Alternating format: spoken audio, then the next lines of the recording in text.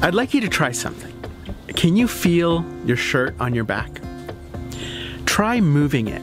Just give it a little rumple. Now can you feel it? This demonstrates something psychologists call habituation. It's one of our brain's greatest tricks. It's incredibly helpful, but it's also a trap. You remember at the beginning of the pandemic, everything felt so urgent. And we had really big feelings. And this sense of crisis, many of us felt very alive.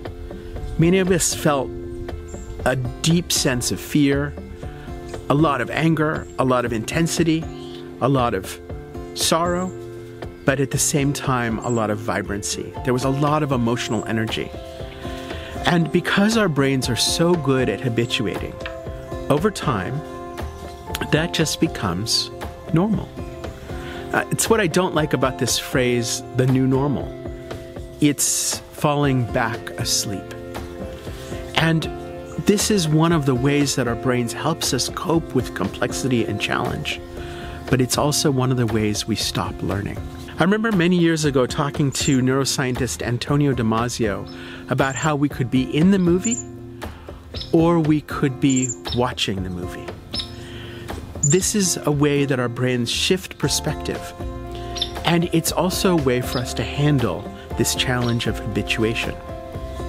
When we are watching the movie, we're stepped back from our day-to-day lives. We have a different sphere of attention. We're focusing in a different way. But then we can step forward and be in the movie, and we narrow our sphere of attention, and we notice what's happening immediately around us. We feel the shirt on our back. We feel our breath moving in and out. We feel the air on our fingers. We can feel the light in our eyes. We can breathe in, and we can be in this moment. This ability to shift perspective, it's one of the key tools of social emotional learning.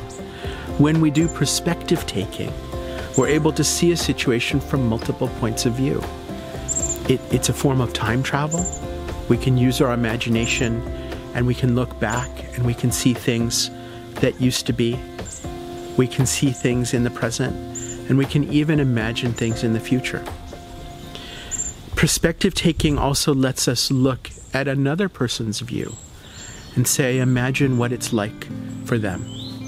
Imagine what it's like for people who are living without a home. Imagine what it's like for people who are dying alone in a hospital. Imagine what it's like for somebody on a small island where there's no virus at all. Imagine what it's like to be 10 years old and not able to see your friends, not able to hug your grandmother. We can shift perspective and we can see the world from multiple views. One of the things that I've been practicing in order to maintain this kind of mental agility in this time that seems to be dragging on and on is shifting perspective from the immediate sphere of what I can control, the immediate sphere of what's right around me, which is actually very peaceful. It's very beautiful here, and I feel safe, and I'm okay.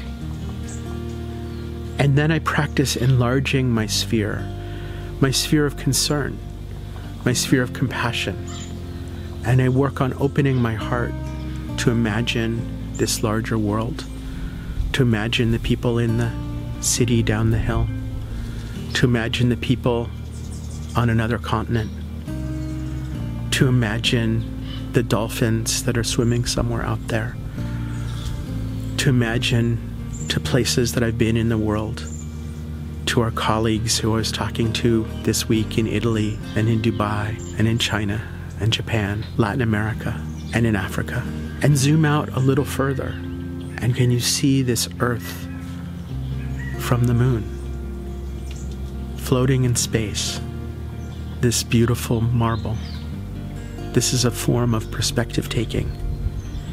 And what I would like to do is learn to open my heart bigger, to be able to feel the safety and stability of where I stand right now, but also to be able to feel this largeness of the human experience, and the joy and the suffering and the struggles, and to be able to shift my perspective and zoom out and see that there is a big story here, and I'm part of it, and so are you.